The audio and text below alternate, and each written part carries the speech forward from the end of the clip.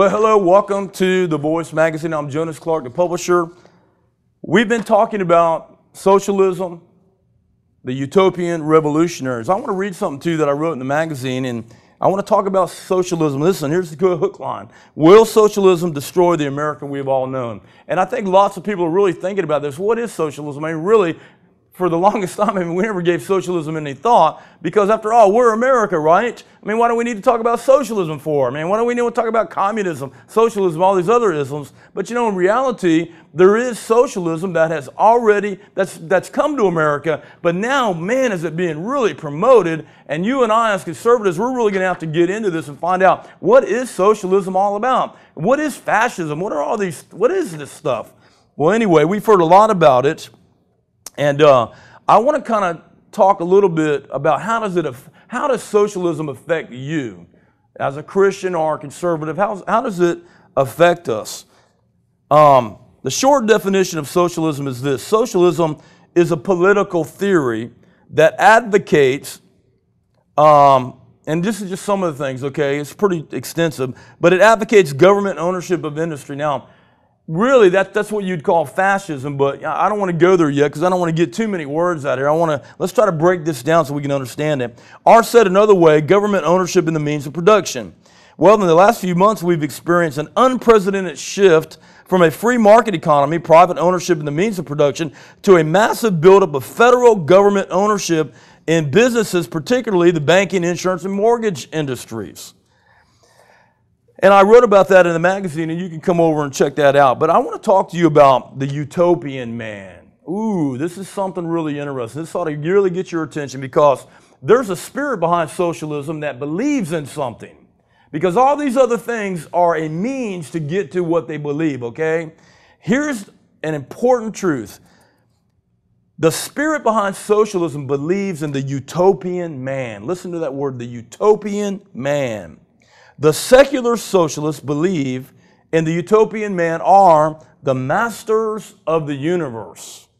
Utopian man is the perfected man, or, listen now, the God man. Educated from childhood to believe in the evolution of man from savage beast to enlightened being, the socialists believe in the social engineering of the humanist God man. Have you seen all these experiments going on? I mean, even when I went to school, there was one experiment after the other.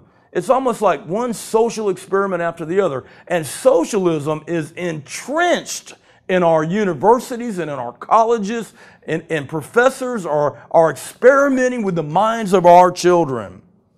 Listen to this. Much of modern socialistic and fascist ideology has its roots in the French, German, and Russian revolutions. Nicolas Bonneville, for example, 1700 to 1828, was an atheist and revolutionary journalist during the French Revolution. He believed it was vital to rally intellectuals to lead mankind. We have that today. There are people that think you and I are not smart enough to make our own life decisions. Did you know that? And so they've got to regulate, they've got to legislate, they've got to have this law, that code, this fee, this permit, because they don't think you and I are smart enough to get by, because they are the intellectuals. That's a spirit, ladies and gentlemen, and that has its roots in the socialistic revolution that came out of Europe and now is trying to be imposed on you and I, so that because they think they're the intellectuals, they know it all, and you and I, to put it quite frankly, are just too stupid to even turn on the television or turn off the television. I mean, folks, you know what? We need to stop this type of foolishness because you know what? I submit to you that you're a whole lot smarter than what these intellectuals think you really are, and I think they're about to find out because you know what? The sleeping giant called conservatism in America is waking up again. These intellectuals, said Bonneville, would be the legislators of the universe. Wow, does this sound like, is any of this happening? Listen to this. And the protectors of the people. You know what? There's some protection I don't want. I don't want somebody that I've never met trying to protect me by legislation or trying to have some code enforcement guy come over and tell me when I need to cut my grass. I don't need that kind of stuff. you know what? I think that we ought to have some personal responsibility and some personal freedoms here and tell these socialists back up a little bit. According to Bonnefeld, listen to this, listen to this. According to Bonnefeld, this is one of the founding revolutionaries out of the French Revolution. Listen to the roots of this movement. He said, man is God. This is what they were taught. These are fundamental truths within the socialist movement. Man is God. Well, you and I as Christians ought to reject that immediately because we know we are not God. And he says this, and will one day become angelic.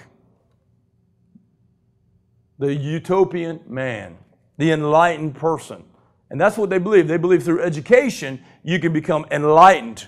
Well, you know what? If that's so, where is the enlightenment? Because all I see is an advancement of reprobate minds that's continuing to get crazier and goofier. I mean, next thing you know, we'll have somebody up in little planes trying to seed all the heavens to try to get the global warming off of us while we're down here wearing coats in the winter. I mean, something's got to stop, folks. We've got foolishness and distractions and smoke and mirrors and every other type of foolish thing happening all around us to try to get us off the real agendas that's taking place in America. There's a war in the heavens going on. And then he says this. He says, and one day they'll become angelic. This is the same lie that Satan used to deceive Eve. For God doeth know that in the day you eat thereof, then your eyes shall be open, and you shall be as gods, knowing good and evil. Folks, I mean, there's a lot of stuff going on. I mean, I wrote about this. You need to go to the magazine, see if you can look this up on the website, okay? We talk about the state as your source. You know, listen, that's what they believe. They believe that the state is source. And think about it. You know what? In our public school system, we have children that are believing that the state is supposed to take care of them, not mom and dad. Well, where are they getting that from? They're not getting it from mom and dad. They're getting that from the school system. It's a gauntlet for socialist education. Oh, I guess I shouldn't have said that, huh? We got to keep that quiet. Shh. They also believe in the equal distribution of goods. Look at this. State education of children, a secular society. They believe in fraternal nationalism.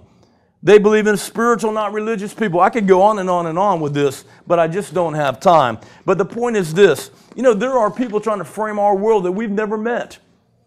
And they accuse you and I, conservatives, of being hate mongers. Wait a minute. We're not hate mongers. What we want to do is stop the madness. We would like people to know, wait a minute, you know what? We're married, we've got kids, we pay taxes, we work. We have something to say.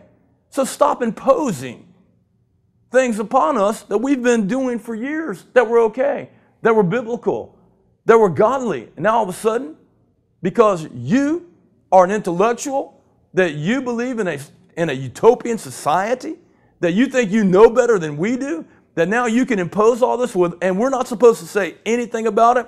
Listen, thank God for you that are watching. And I know this, here's what we need to do. We need to pray for our country, but you know what? Prayer does not mean that you say a prayer and you do nothing. Prayer, yes, prayer is important. But you know what? When we pray, God puts a calling upon us to be proactive in our faith, to get involved, to be a voice, to say something. And I think this is an hour, folks, where we have got to come together somehow. Maybe we don't agree with everything, but there's some things we can agree on. Let's take our nation back. Let's push the socialism back.